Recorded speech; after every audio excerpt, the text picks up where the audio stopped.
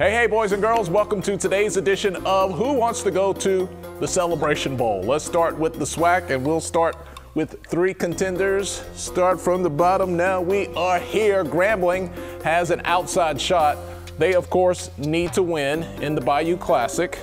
They're going to get an extra week to make it all dramatic if Alcorn State loses, Soul Bowl against Jackson State this weekend, and Prairie View loses against Alabama State this weekend. Then Grambling has a shot. However, if Prairie View beats Alabama State, it's night-night for Alcorn State, it's night-night for Grambling. They will go to the SWAC championship game to face the host FAMU Rattlers. So, to review, win, you're in. Alcorn needs Prairie View to lose, and they need to win. Grambling needs both teams to lose, and they need to win. All right, let's go over to the MEAC. Had a little excitement over the weekend, huh? Howard beat the brakes off of North Carolina Central, but we still have three teams from the MEAC who could go to the Celebration Bowl. Howard, you guys beat Morgan State, you are in. North Carolina Central, you need Howard to lose to Morgan State, and you need to beat Delaware State.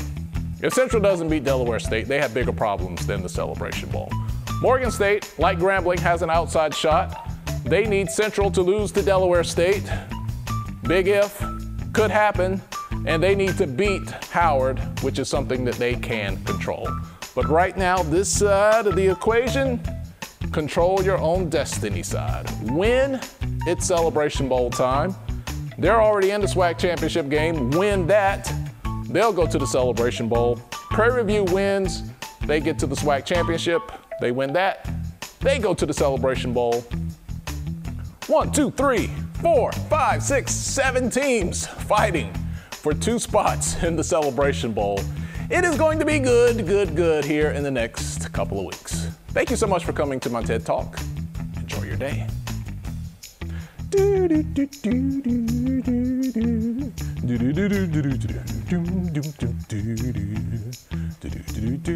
I know you like those lights.